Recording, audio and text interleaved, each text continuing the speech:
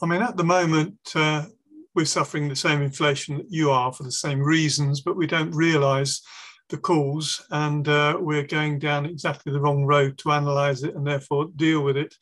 And the money that was thrown at the pandemic invariably ended up with new money being created. That takes about 12 to 18 months. Then you get the inflation. The inflation is now, but of course the politicians and the experts want to persuade you that this inflation is currently caused. In other words, it's the Ukraine crisis, it's commodity prices, it's supply chain problems. It isn't. It was caused by the Fed. It was caused by the Bank of England.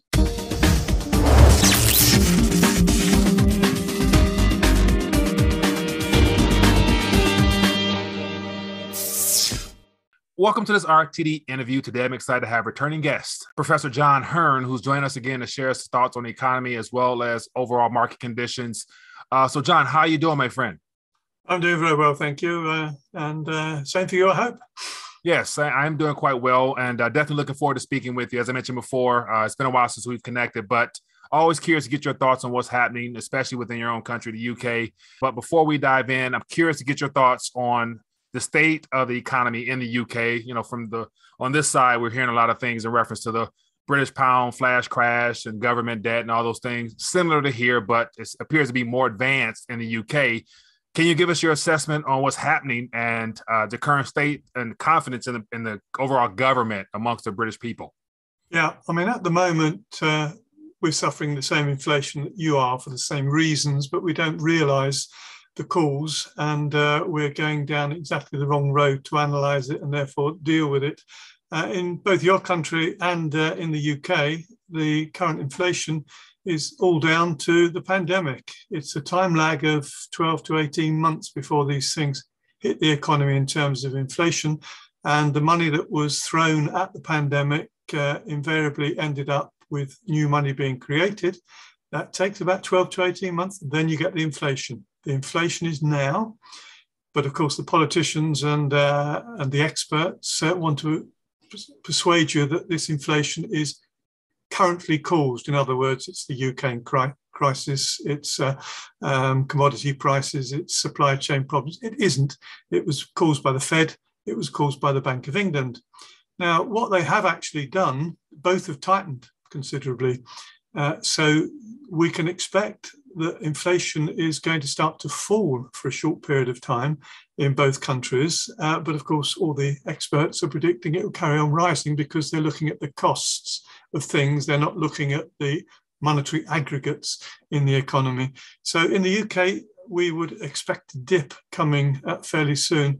But then, unfortunately, there's probably going to be another pickup because the state of the UK economy at the moment is you can do one of two things. And we've had a mini budget, we've had a new prime minister, and you can increase spending if you increase taxation, or you can cut spending if you cut taxation. What we're trying to do is to increase spending and cut taxation. So that leads to a larger borrowing requirement. Now that borrowing requirement has to be financed one way or another, despite what some economic theories say. It's got to be financed. And the world, I think, is just looking at a large borrowing requirement in the UK and going, how are you going to be able to finance that? There's only two ways you can finance it. One is you've got to sell it to real people, in which case you've got to make it attractive and interest rates have got to go up considerably. Or you can try again, you can try printing money and see if you can get away with it, and you'll cause inflation, but it will be down the line. You know, after this dip, it will be another year or so before it starts to pick up, and then you might have blamed something else.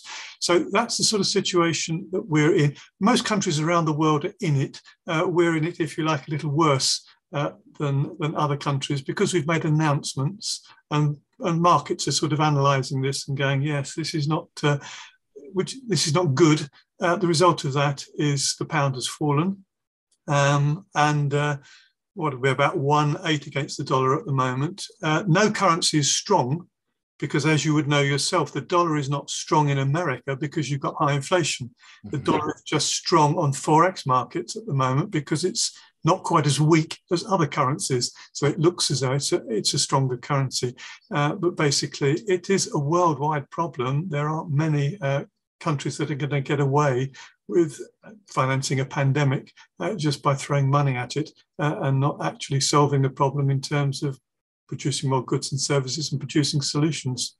All right. Now, on the ground there, I imagine due to the cost of living concerns, a lot of Brits are probably feeling the pinch. You got high energy costs as well as a plummeting, currency for the most part. Therefore, savers are being destroyed. And so definitely the current government policy of trying to, I guess, cut taxes, but also increase spending it seems like it's going to be a failed policy all in and of itself. And so how much longer do you think they can get away with this before people realize that government might be too far along to actually save things, if at all? I don't think it's much longer because the alternative is, say, the Labour Party, who are saying exactly the same thing. They want to come to power. They want to raise taxes, but they also want to raise expenditure. So they want a bigger borrowing requirement as well. So there is no one out there talking about the solution.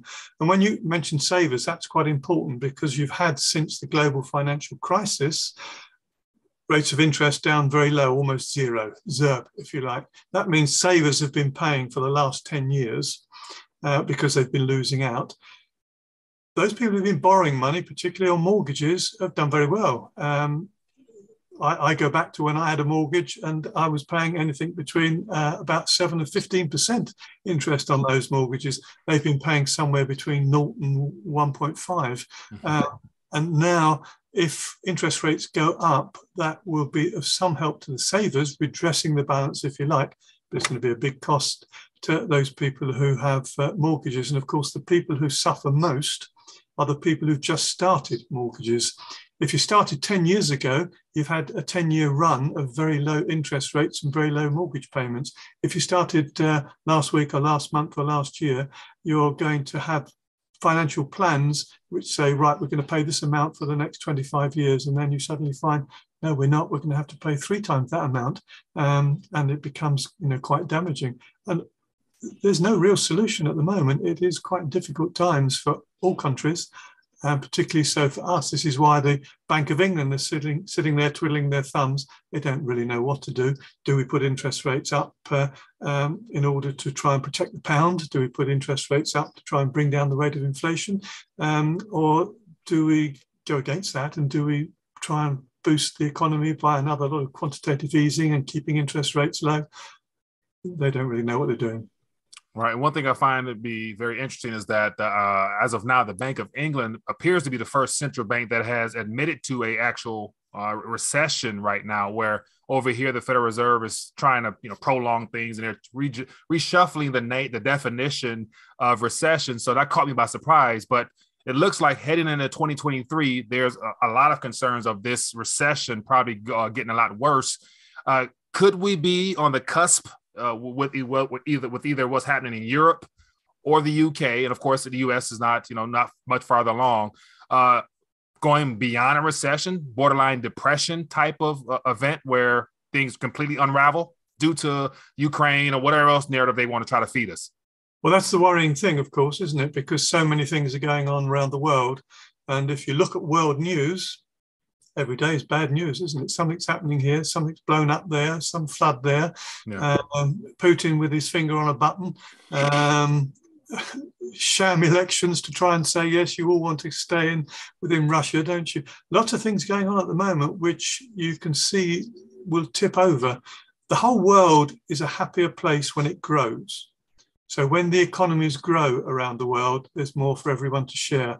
When they stop growing, and they stopped growing, as I said before, as a result of really the bad policies that have been pursued over the last few years, as soon as they stop growing, then people can only become better off by taking it away from somebody else. And that's when the conflict starts, and when the battles start, and when you find one lot against another. And I don't see a quick solution. Let me tell you what the solution is, and you won't like it. No one would like it. But the only way to get out of this is actually to put interest rates up, to get interest rates back to a level where they are market rates, if you like, where there's a rate between lending and borrowing, where the lenders are rewarded and the borrowers are paying a reasonable price. So you need to get your interest rates up. You need to get your government spending down.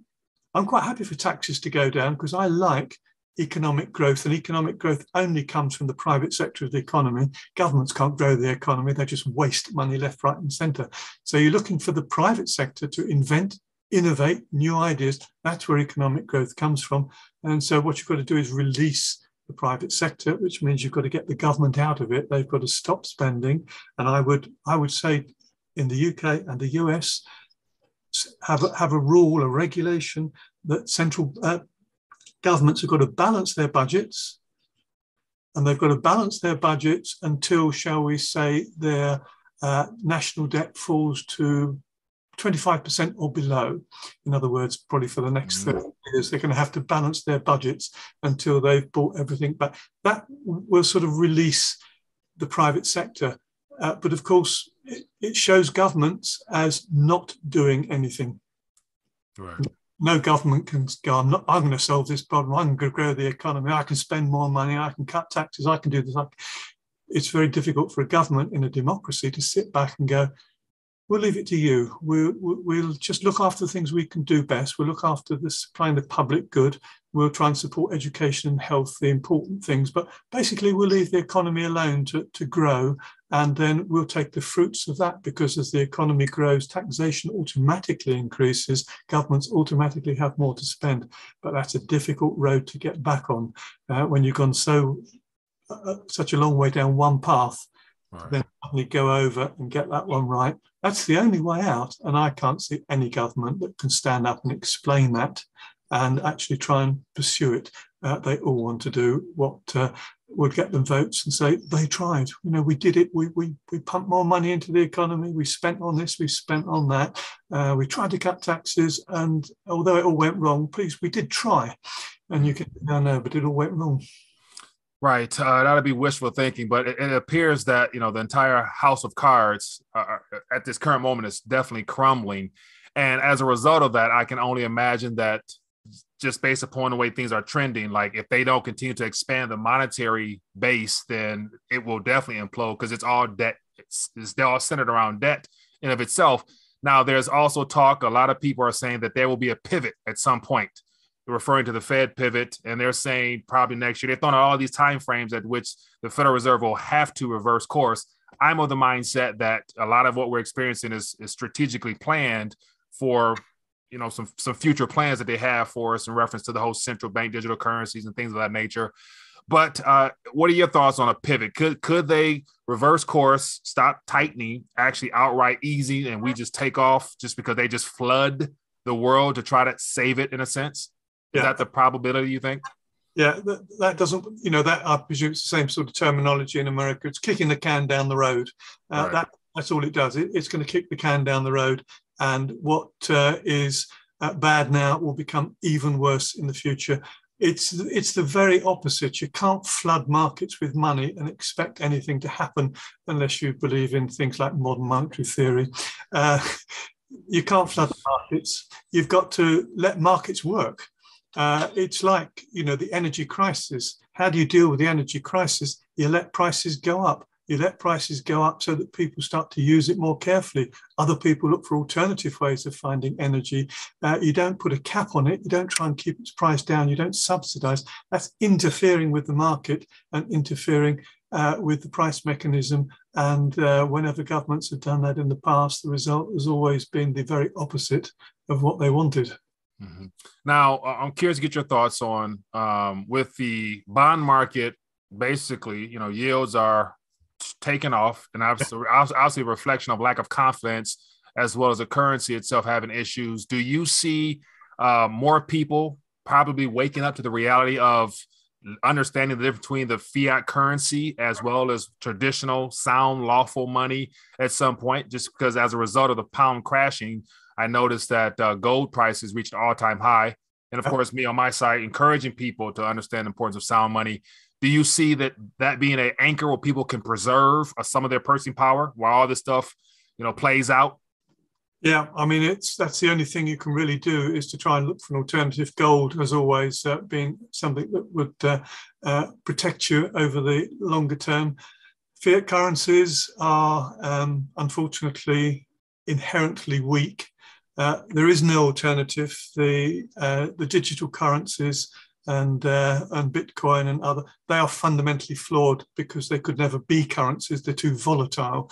The expectation that they might stabilize at some point in the next 100 years, that doesn't help us at all. It's not going to be an alternative. So the fiat system has either got to be really controlled by a central bank. The gold exchange standard did it, strangely enough.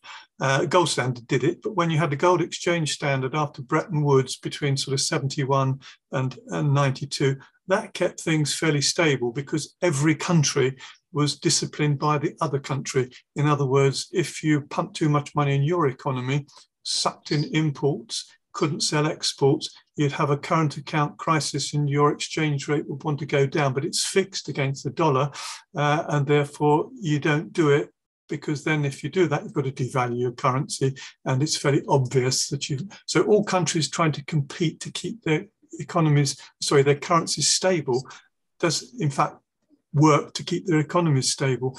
But I don't think we'll go back on a gold exchange standard, but the gold exchange standard was much better than the current situation where people are just fighting for what's the best way to throw money at something and get it to grow the economy.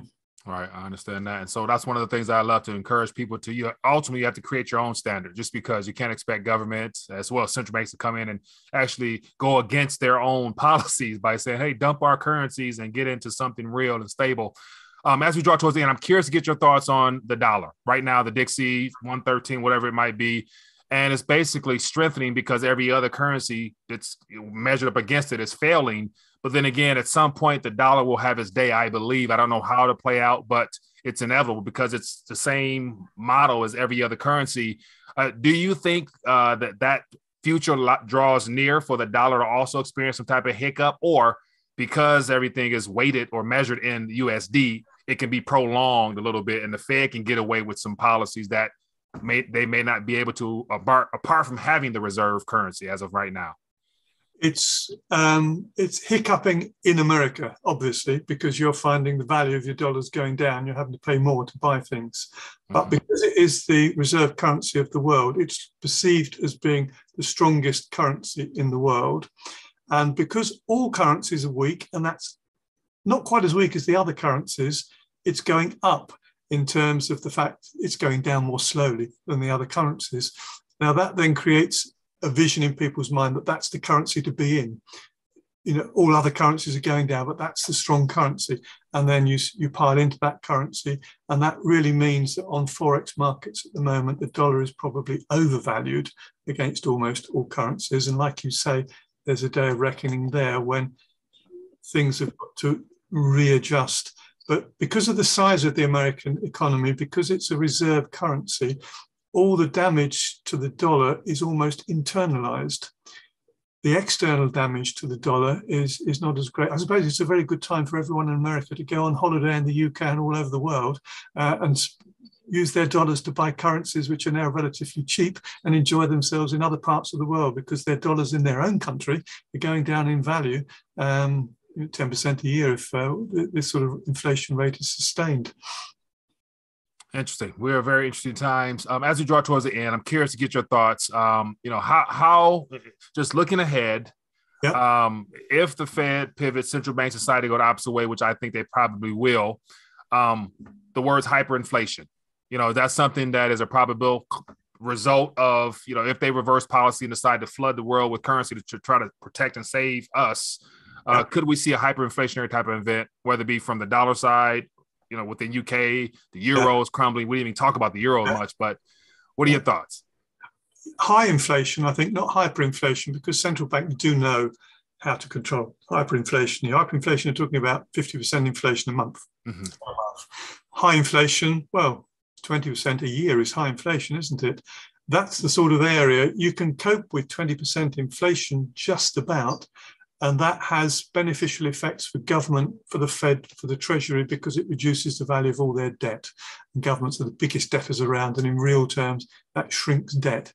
So there is an opportunity, if you like, to go through a sustained period of high inflation, but it's going to be very damaging. And as we all know, it's going to be damaging to real people all the time, rather than to the people who are pursuing these policies. So if you remember, the Fed tried a little bit of quantitative tightening a couple of years back, and it very quickly jumped out of it because it saw itself moving into a problem. And that was because it was the only country that was really trying to tighten at the time. All countries are thinking of tightening now. And if you look at the broad money aggregates, they have tightened. There is some downturn in the growth in broad money. And that's why I said you're likely to have a dip in inflation towards the end of this year and into next year. But governments are going to go, great, we've got rid of that problem. Inflation is going down. Now, how can we spend more money? How can we cut taxes? And how do we finance it? Oh, well, we can create more money to finance that, because that'll boost. So that could happen. And then you're just going to have this dip and then back up again, and how long it goes on. And I can predict things happening. I just don't know when they're going to happen. Right. Very true. Very true. Well, Professor Hearn, as always, it's great to connect with you. Thank you for sharing your thoughts, and definitely we'll see how things play out. But I definitely want to check in with you and get your thoughts as to what's happening in your country. And definitely, the whole world is being introduced to something relatively new. I've never experienced nothing like this in my lifetime. So it's definitely a first time for me, but we'll work our way through it. And of course, you mentioned some on a positive side.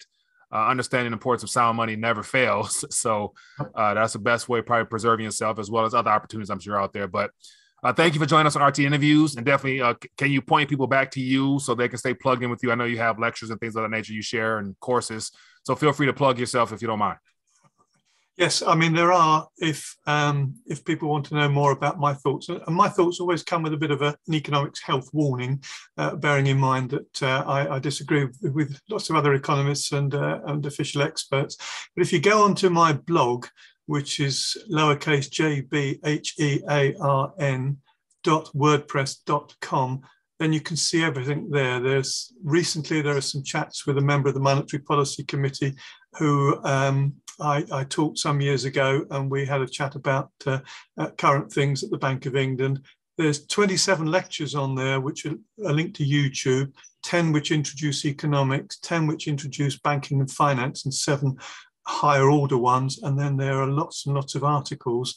Obviously, the title tells you exactly what they are. But yeah, they're my take on the world. And hopefully, if you read them, you might at least understand what's happening, even if you feel it not empowered to do anything about it. Sounds good. Well, once again, Professor, appreciate you as always. Enjoy the rest of your day. And of course, I look forward to connecting with you in the future. Thanks for joining us on RT Interviews. Cheers, Mike. Thank you.